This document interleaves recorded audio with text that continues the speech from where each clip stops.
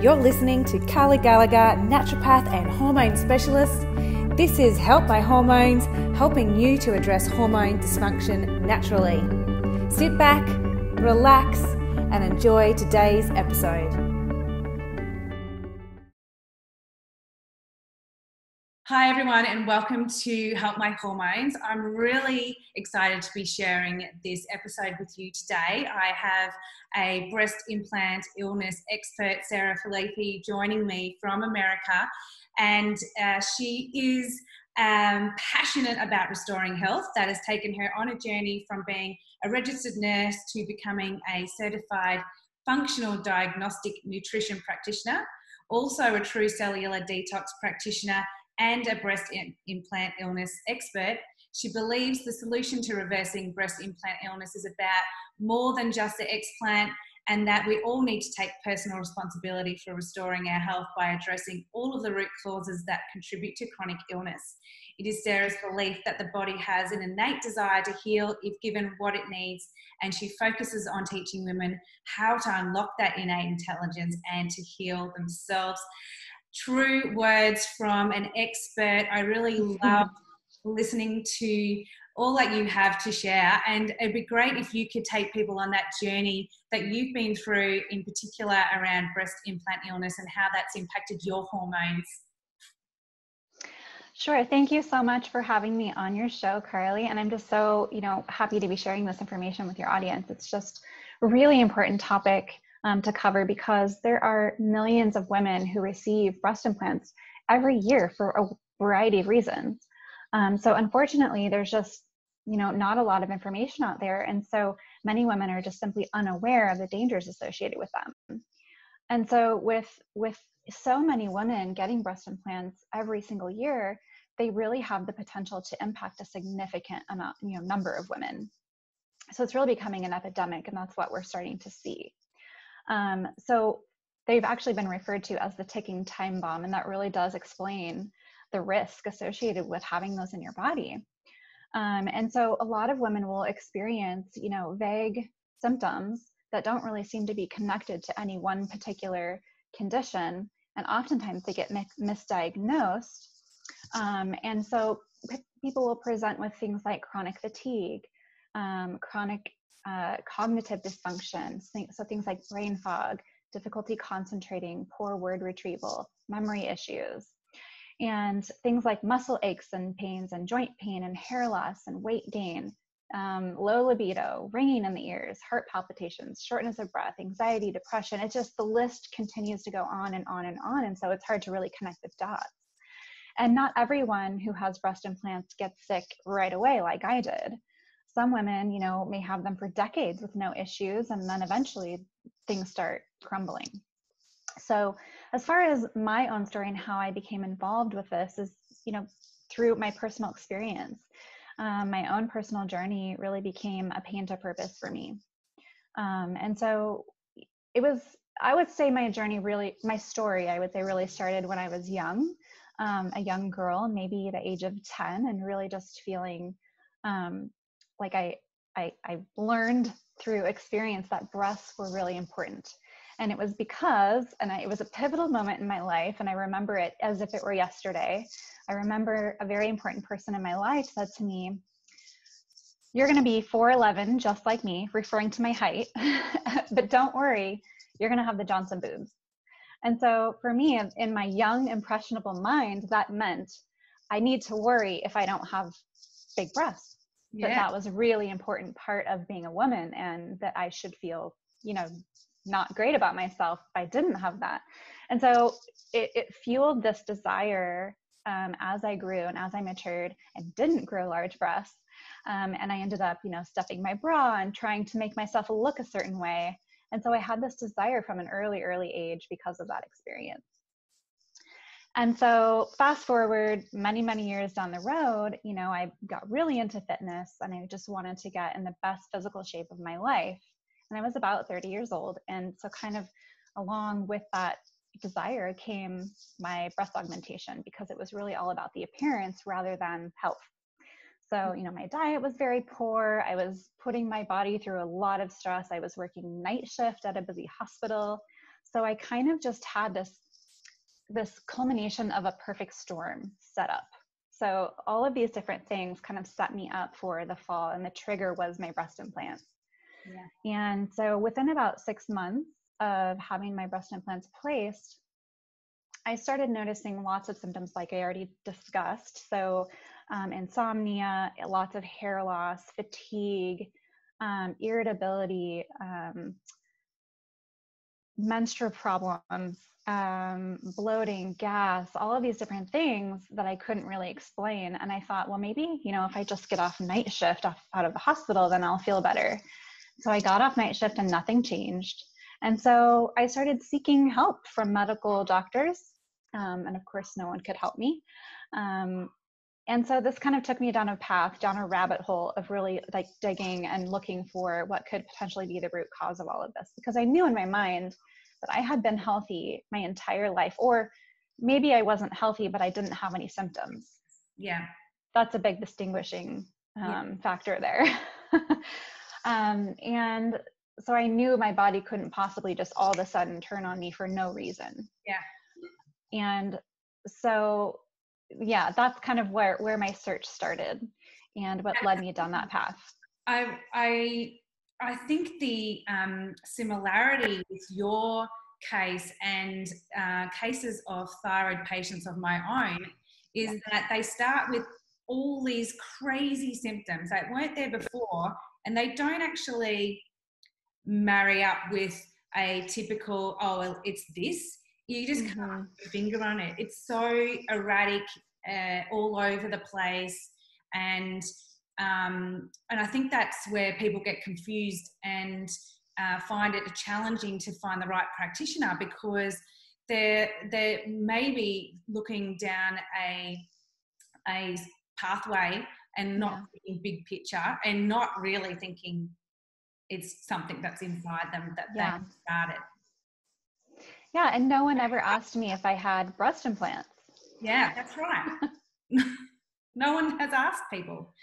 And how did you then come to that realization that, oh, it might be deep? Yeah. Well, when I was kind of doing a lot of research, I had this hunch, this intuition that it might be my breast implants early on within the first year. And I couldn't trust it because there just was no information online. There were no studies. There was nobody talking about it. I even looked on like blogs, like forums, different places like that, where I thought maybe some women are talking about this. Nobody was talking about it. So I couldn't just go off of a hunch or like this intuition. And so I continued down this path of just like lab work and, going from practitioner to practitioner, trying to figure out what's wrong with me and how I can fix my broken body. Because I was literally just miserable. My whole life was an absolute wreck. I was unable to function, unable to be a normal human being and connect with other people on the same level that I used to, because it was just so uncomfortable living in my body. And so I finally did get diagnosed with a lot of different things. So Hashimoto's was the first, which I had suspected right from the get-go. Yeah. And it took me a while to get someone to acknowledge that and diagnose me with that. And then, it went down that path of more testing. And so I discovered I had chronic Lyme disease. I had, Candida overgrowth, despite SIBO, which is small intestinal bacterial overgrowth. I had discovered much, much later that I had stage 4 endometriosis. There was so much dysfunction in my body that no wonder I felt terrible. Yeah. And I just couldn't quite figure out what it was. And so as I kind of went along, years passed by, and I continued down this path of doing all this work on myself. And it got to a point where I had actually improved quite a bit with the work that I had done. I was about maybe 50% better, but I couldn't get pregnant. And we really wanted to start a family, and we had already been trying for a couple of years with no success. And so it came to that point where it wasn't really even about me anymore. It was more about the thought of what if my breast implants are the root cause and they're contributing to all this toxicity in my body? And what if I were to get pregnant? How would I impact a growing baby inside of me? And how is that going to impact that child's health and future health down the road? And so it was more about that aspect than even about my own physical health.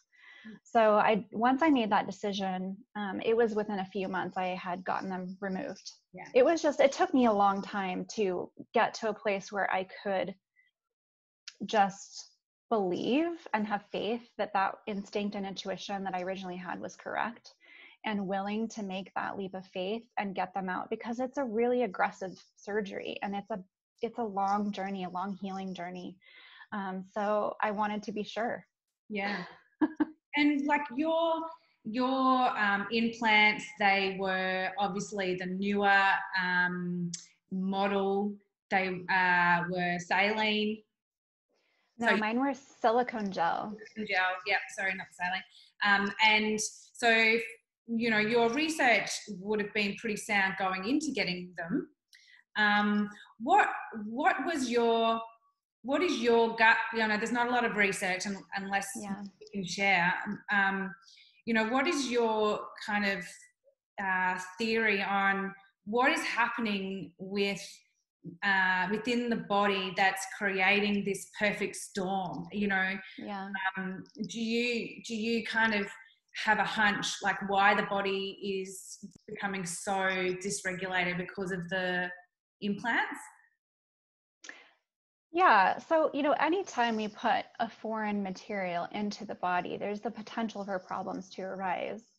And breast implants are no exception to that. So issues can develop from both silicone and saline. It doesn't really matter which kind you have, due to, the chemicals that are in them, the heavy metals that are in them, in the silicone and the shell of the saline implants, and the fact that they can harbor and grow bacteria and mold and other types of fungus, and kind of act as a petri dish. And that can really impact the immune system and cause a lot of inflammatory response in the body. Yeah. So, I always tell people that breast implants are a problem in a couple of ways. So they're a physical stressor because they're a foreign object, and they are stimulating the immune system. The immune system goes to work from day one when you have breast implants placed. It goes to work initially creating a capsule around them to wall them off, because your body knows that they don't belong there. So they're trying to protect you. It's trying to protect you by walling them off with the capsule. So that's basically like fibrous scar tissue. Yeah. And so, your immune system then also recruits all kinds of different inflammatory cytokines, providing an environment that microorganisms can really thrive. And what we've discovered, or what some surgeons are discovering upon explant and doing, some culture of the fluid around the implants, is that there's 12 plus different microorganisms found between the capsule and the implant. So we know this is a problem. Yeah. And they're also a chemical stressor. I refer to them as the chemical soup, because there are 37 different toxic heavy metals and chemicals within silicone breast implants.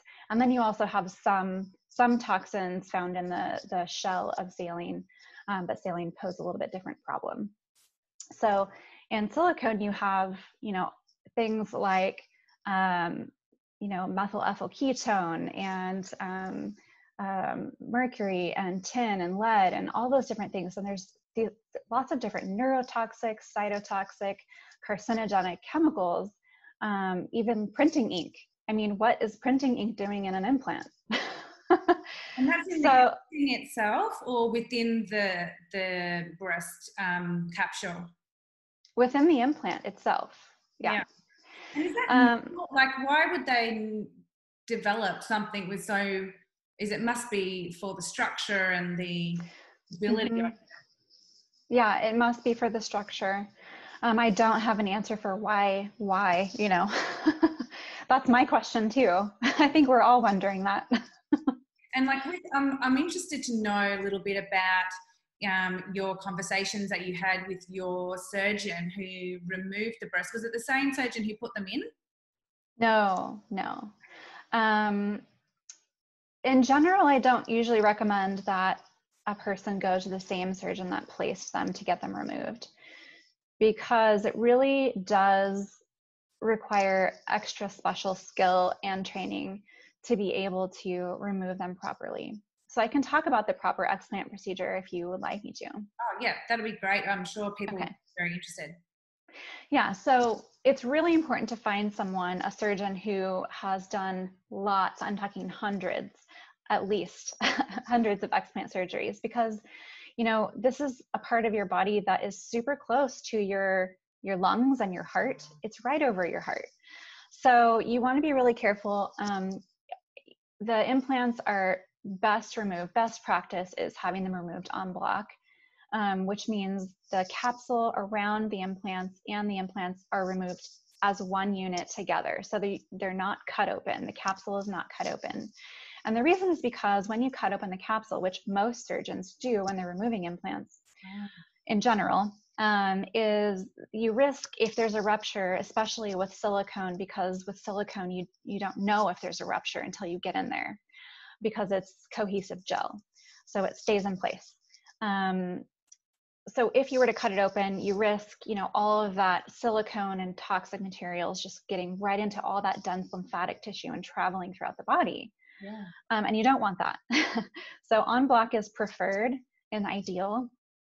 And then going back and removing every little speck of capsule that's in that chest cavity is really important as well, because that capsule will also contain different contaminants from the breast implants and, you know, harbor inflammatory cytokines and bacteria and viruses and things like that.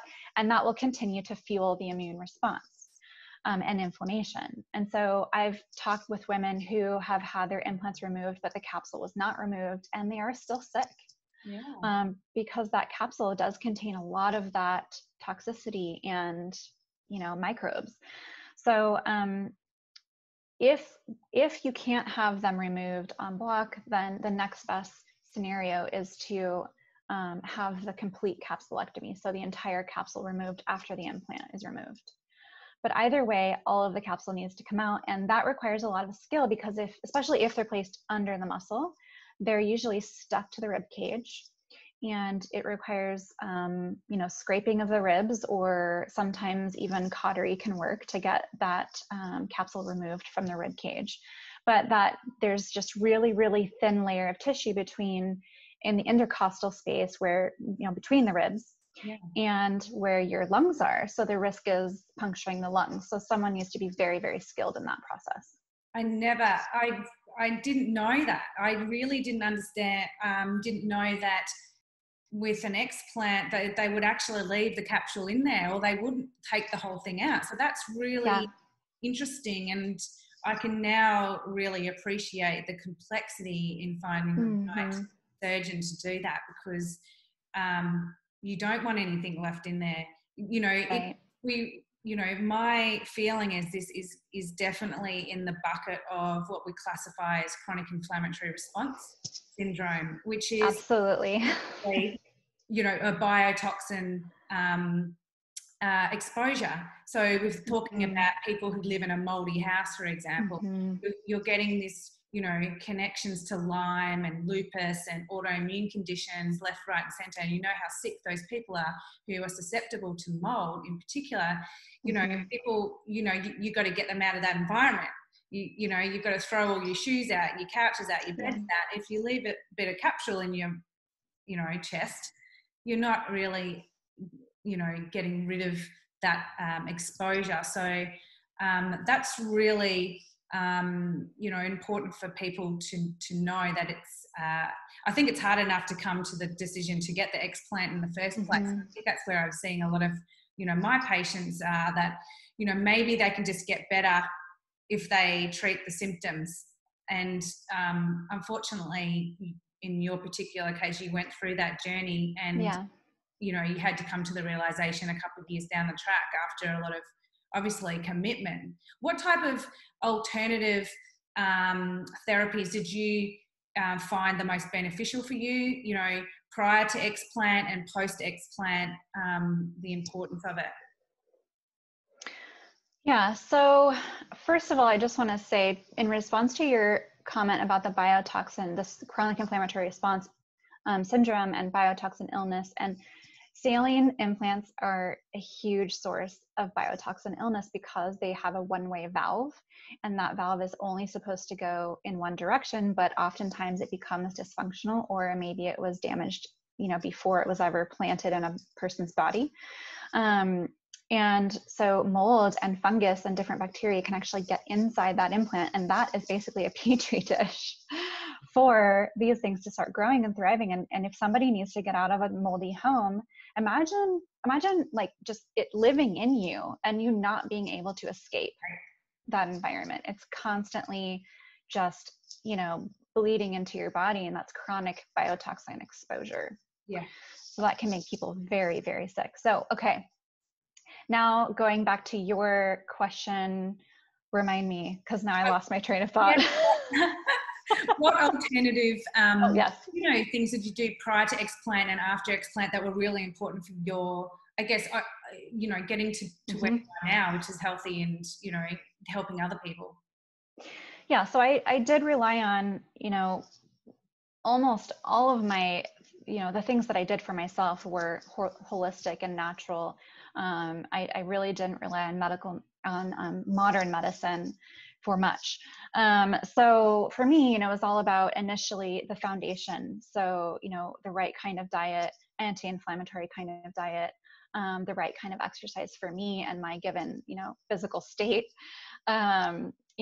making sure that my digestion was well supported and I was absorbing nutrients and getting the nutrients that I, was lacking, making sure I was sleeping really well and doing some basic, supportive things, drinking clean water, getting rid of toxic products in the home, toxic skincare and personal care and hair care and cleaning products and all of that. So we really, removing the breast implants is just kind of that, it can be part of the first step, which is removing the source, but there are so many other sources to consider as well. And so that was kind of where I started. And then I did a lot of gut work and dealing with chronic infections, because the things that really create chronic illness in today's world are toxicity and infections, and then different types of traumas. And from my perspective, these types of things can come together to create a perfect storm. Just maybe the body was handling these things just fine up into a point where something was the straw that broke the camel's back. And that ends up being the trigger for someone. So it could be breast implants, it could be mold, it could be, pathogens that cause Lyme, it can be, a physical or mental emotional stressor. Whatever it is, at that point, the body's already on its way down. And so we need to work on removing all the different types of stress. And so that's what I worked on, is infections and then detox work. So really removing toxins from my body while I was removing the sources that were coming in. And then working on my mindset and, my mental emotional health, and doing lots of meditation and deep breathing and repairing my CNS, really, my central nervous system. So that does take a lot of effort and work, but it's well worth it, because the result of that is restoring your health, and your body is so intelligent. And if given, like I always say, if given the right tools, it will get back to normal function. And I think you touched on a really important part of that process, which was starting really, I call it removing the burden. And burden can come from anywhere. It can be an emotional burden. It can be an environmental burden. It's what we put in our mouth. It's what we put on our skin. And so going through systematically looking at your whole environment and saying, okay, if I'm going to remove the explants, I've actually got to remove all the things around me as well that's creating the burden. And then the body has the ability then to heal, because it's not trying to battle all these little fires around the place.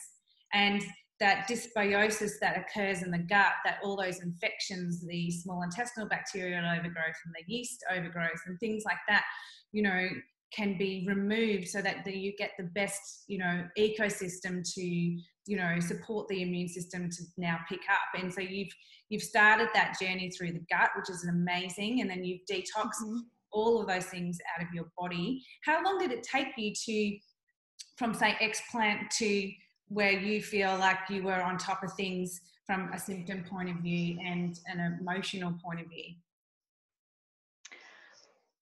I would say, my journey is a little bit different because I needed a second surgery after that explant. There was so much damage done from endometriosis that I needed to have excision surgery, which involves going in and having a laparoscopy and having those endometriomas or endometrial tissue that are outside of the uterus where they don't belong removed. Which was causing a lot of symptoms for me and was really making it impossible for me to get well. Was that on your colon, like where there's adhesions? Yeah. Yeah, on the colon, yeah. Yeah, and so I had to have a bowel resection, and one of my fallopian tubes and one of, not my ovary is still there, but one of my fallopian tubes removed, and part of my vaginal wall cut out. And there was just a lot. It was just everywhere. It was an 8-hour surgery. And my surgeon said it was the worst he's ever seen. So I was that to, or there's a connection. Do you feel like this? Yeah, I think there's a connection because there's so much inflammation, and all of that toxicity and the infections and the inflammation that goes along with that fuels autoimmunity and estrogen dominance and things like that. So that was a huge part of what I was dealing with. Yeah. So I had my explant, and then 6 months later I had the excision surgery. And then about 6 months after that, I started feeling fantastic. Yeah. So overall, it was about a year for me. Like I said, though, I had done a lot of that foundational work prior to explant, which I think really set me up for a nice recovery. Yeah. And I think that's, a good segue into, what would your advice be to those listeners out there that are suffering similar symptoms and conditions, especially all of my Hashimoto and thyroid patients out there? What would your advice be to them around, making the right decision for them? Yeah, I would say if you've been swimming upstream like I was for many years and you haven't seen progress and you have breast implants, my hope is through sharing my story is that women will get it and the light bulb will come on and they won't wait like I did. Because I waited so long, there was so much damage to my body that was irreversible, and I had to have surgery, again, and remove body parts, which is never what you want. That's just the worst case scenario, having to remove body parts. So don't wait. Part of living a holistic and healthful lifestyle doesn't involve things like breast implants and Botox and injections. It involves embracing who you are and loving your body the way it was designed. And there are ways you can, support the aging process naturally without going to those lengths. And there are other ways that you can do breast, enhancement without implants, if that's something that you just feel you absolutely have to have. But for me, this process was really, it was really amazing for me mentally and emotionally, and really learning to accept and love myself for who I am, and love my body, the way it was designed, because we were designed perfectly and everyone is beautiful. And so hopefully, women out there who are really struggling can come to terms with that and learn to love and accept themselves for who they are. An amazing end to that chat. I love how you ended with bringing back to self-love. And I think a lot of women out there, we're caring for a lot of other people in our lives instead of looking inwards and appreciating the value that we have in society and also to our families, and that we should probably place a bit more importance on ourselves. So I really thank you for sharing your journey with us today, Sarah. And of course, all of your information is in the show notes. So for those people who want to reach out to Sarah and check out her website, she's got a wealth of information there around everything hormonal, as well as her journey in discovering how to help other people with breast implant illness. And again, thank you for joining me, and I look forward to maybe having a chat with you in the future about some of these other things that you do, which is also amazing. Well, thank you so much. I really appreciate you having me on, Carly, and I just hope that this really impacts some women's lives that really need to hear it. Excellent. Thank you.